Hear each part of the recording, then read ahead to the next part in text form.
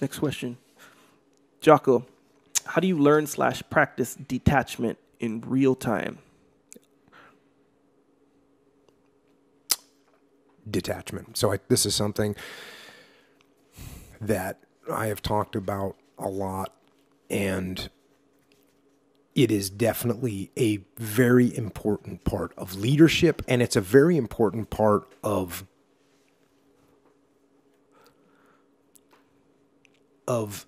finding your way successfully through life. It's an important part of navigation of the world.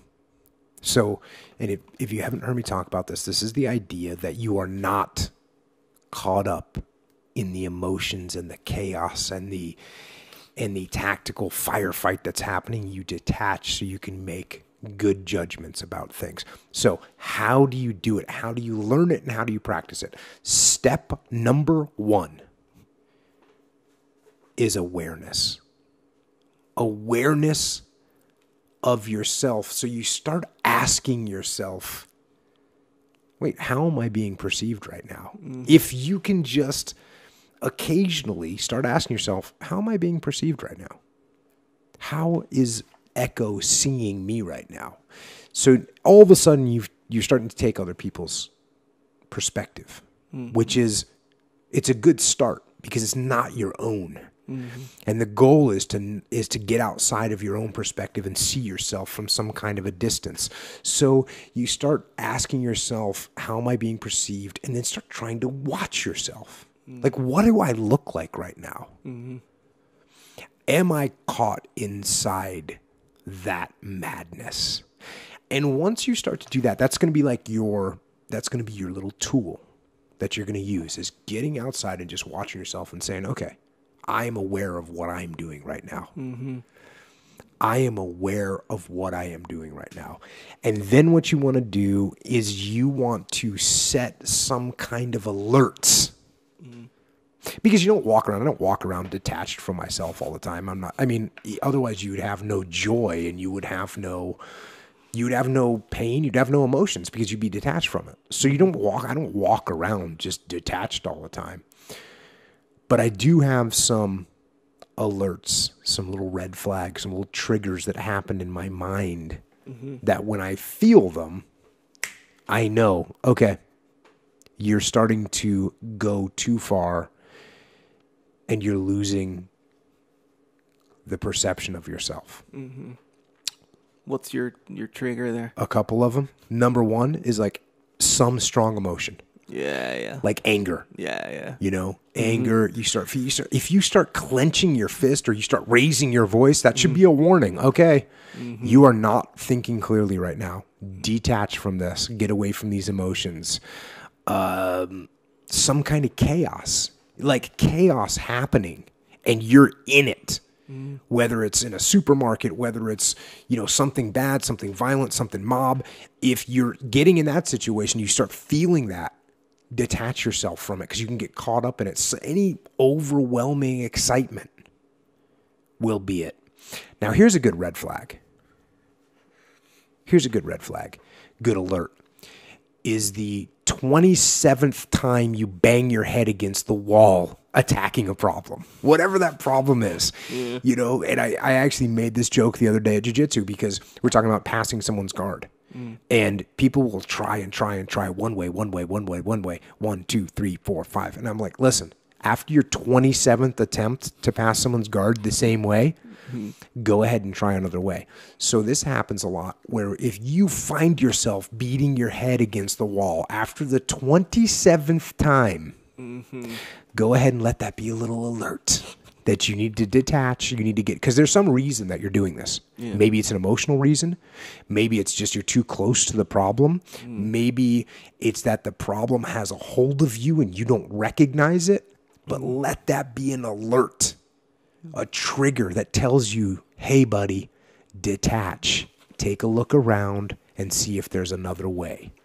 Now, another huge thing that requires detachment is your ego. Your big, nasty, powerful ego.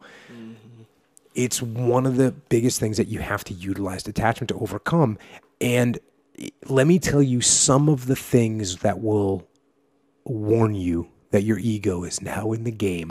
And when your ego's in the game, it will very easily win. It will beat you. So when you're feeling jealousy, likely that's going to be your ego. And I actually heard somebody on Twitter hit me with this the other day, and it was something along the lines of, if you're feeling jealous, instead of saying, I'm jealous of this person, say, what can I learn from this person? Wow. Great statement, right? Yeah. Because that's when you set your ego, that's when you detach from your ego, and you say, okay, I'm not going to be jealous of this person. They can teach me something. When you start feeling frustrated, when you start feeling disgust or anger, where is that emotion coming from? Very high likelihood it's coming from your ego. Yeah. So you need to put that ego into check. Do you think that's the hardest one? Do you think? Oh, yeah. But although they can all be pretty hard. I mean, because, you know, when you get emotional about a relationship, I mean, that's not always your ego. That can be your ego, especially if there's another person involved, right? Yeah, but a lot of times that's not your ego. That's your emotion that's hurting and causing problems. But yeah, the ego, I actually find the ego, because it's so clear, it's so clear that you're just being an idiot with your ego. I always go, God, I'm stupid. Why am I doing this? Yeah. And I think it is usually pretty. I think the ones that are harder are a little bit more subtle. Right. You know. Yeah. Yeah, and that's kind of what I mean, because the ego is like, that's how powerful it is. Because any extreme situation or extreme example of any one of these, like if you get really angry, it's easy to see, I lost my temper right there. I shouldn't have done that. I shouldn't have yelled at, whatever. Or if your ego's prevalent in this really, just in a real strong way, it's obvious. And of course it's not. But the ego, I feel like it's like that subtlety of it makes it hard. Yeah. Because, that last part of it's like if you want to remove your ego, it's almost like a bucket of sand where you got to get the last corner of your ego out for it to work. Otherwise, your ego's still in the game. No, your ego's always in the game. Yeah, and I don't encourage people to, I'm not like the Buddha that says completely eliminate your ego, because your ego is what's driving you in many cases to perform well, to win. Yeah. And there's nothing wrong with that, and if you... But the part of the Ayn Rand in the end of, what's that book? Anyways, he's like, ego is this, God bless the ego, this, and it's pretty powerful because that's what drives you. That's the individual effort. Right. The problem is there's a dichotomy of everything. Yeah. And sometimes your ego will get the best of you, and that's what you need to watch out for. And that's when you got to learn to detach from it. Yeah.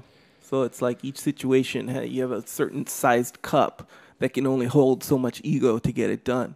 And then even one drop, it's going to jam you up. If you're one drop overflowing, And you could make bad decisions with your ego if you let it get in the way. Yeah, man, and that's the hard thing and I think that's probably the reason, because you need your ego to kind of function and get tasks done and excel and all this stuff. So you have to basically find that fine line that you have to get rid of. At that, what point do you get rid of enough ego to still have enough ego to get the task done? So it's the dichotomy. Yeah, sometimes you don't even realize it. Yeah. Not that I ever have that problem. Nothing like that. I'm just saying it seems like it could be hard. We all have that problem, unfortunately.